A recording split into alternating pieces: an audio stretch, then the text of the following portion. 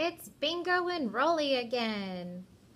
Last week you helped Bingo and Rolly climb up the number stairs to get to their treats. Now they have to get down the number stairs to go on their mission. For this activity, you'll need your number stairs mat, Bingo and Rolly, and if your teacher has out cubes for you, you'll also need those. So let's get started. With your mat, you're going to take Bingo and Rolly and hop them down till you get to 1. It's really important that you repeat the pattern of saying the number, then 1 less.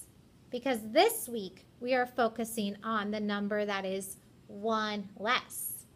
Do you notice how the number stairs this time go down? The numbers start at 10 and they're decreasing to 1.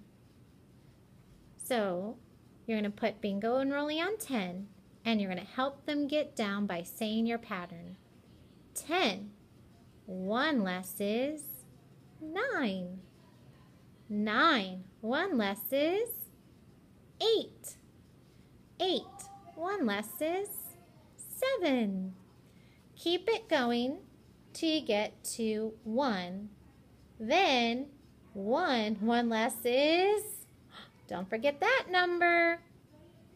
Make a video as you are saying your pattern. If your teacher has set aside cubes for you, you could build your number stairs and put them on the number stair mat. After you've built them, then you can make your video of Bingo and Rolly with the pattern 1 less, working all the way to help them as you're saying 1 less to get to the bottom. I can't wait to see your videos.